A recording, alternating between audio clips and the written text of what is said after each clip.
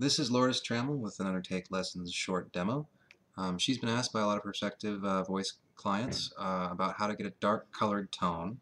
She's going to demonstrate a couple different voices and the proper technique.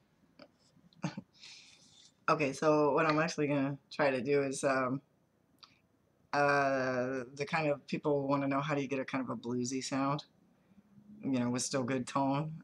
Blues is known for rasp, and the way to do a rasp is you have to pull your shoulders back, pull your chin forward, and feel where this part here, when you swallow, if you see, goes up and down, hold it in one position, take a breath in, it'll drop. Hold it where it is, don't let it go up and down.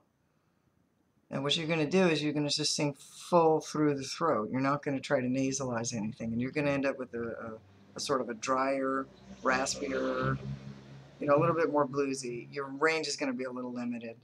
If you try to valse, you're going to strain. So if you want a blues kind of approach to it, you're not going to do a whole bunch of acrobatics. And we're going to try to just sing a clip from a song that you should know that in the two different kinds of voices, which is Candle in the Wind from Elton John. And it seems to me, if you do a full cover, a full kind of head voice, you have this tone, and it seems to me you lived your life like a candle in the wind, and it's very much up here, right? It's a nice full R&B sound. If you want a lot of color, then you keep your throat open and it's locked while you're singing from here, up here where the head is. And if you want it more bluesy, you drop the head. You lock your glottis down and you end up with full column of air. And it seems to me you live your life like a candle in the wind, never knowing who to cling to when the rain sets in.